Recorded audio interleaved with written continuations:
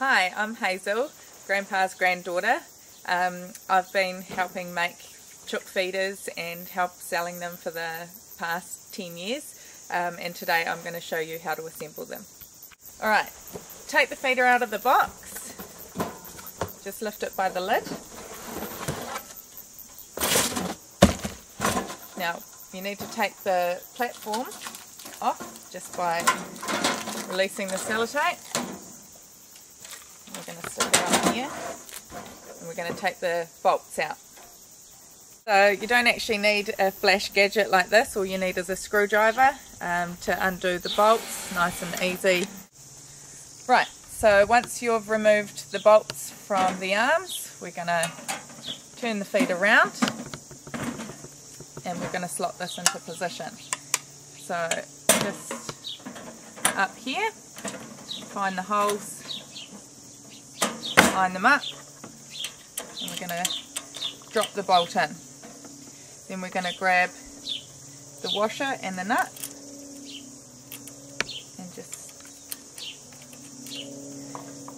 put that on there and then fasten it into position, and you'll do that with all 4 holes.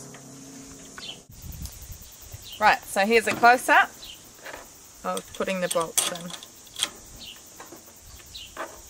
Put the washer on first, and then the nut.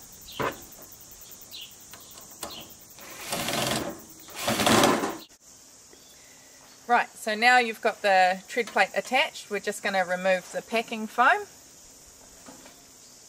Inside the feeder you're going to find your training bolts, which I'll show you how to assemble later, and this here is your anti-flick grill. So this is used to prevent your hens from flicking the feed around, especially if you've got a mixed grain feed. Now with this grill it does actually ride up and down with the level of the feed, so you don't have to worry about that. Now I'm going to show you how to train your chooks to use one of my grandpa's feeders. So first of all, to open the lid you just need to easily push this front panel here, which lifts the bolt nice and easy. Now as I said earlier, you get your little training bolts that come inside. So you've got to lift up the lid here and you'll find inside there's 2 little holes. So we're going to stick the first bolt in the top hole on that side and again on the other side.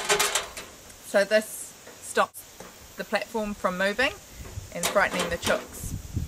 So you just need to add your washer and your nut and screw that on firmly.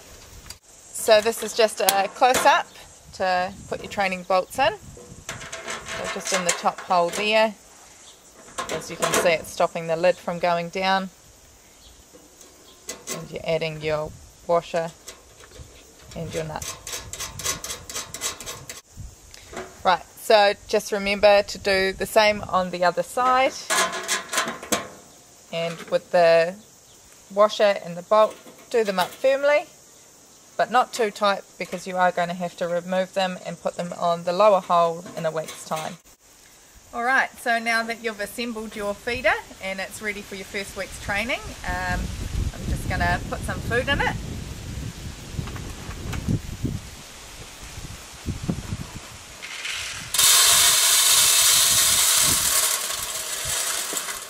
As you can see, it holds a lot of food.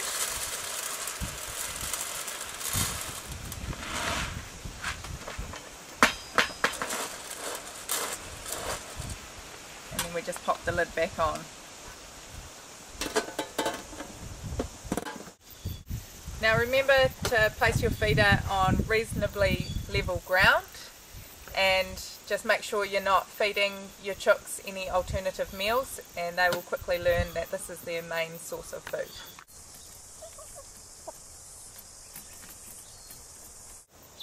So now that your chooks have been using the feeder for the first week, we need to change the training setting to setting 2, so we're just pulling the bolts out and putting them to the next level.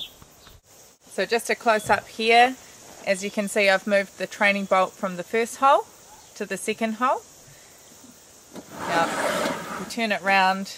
As you can see, this allows just a little bit of movement, and that just gets the chooks used to movement when they're using the feeder.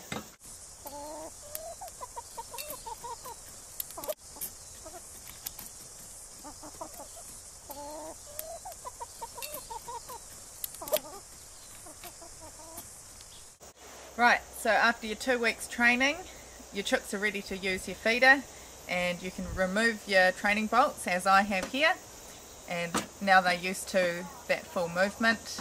Your chooks are ready to feed it well, and you won't have to worry about feeding all the rats, mice and wild birds.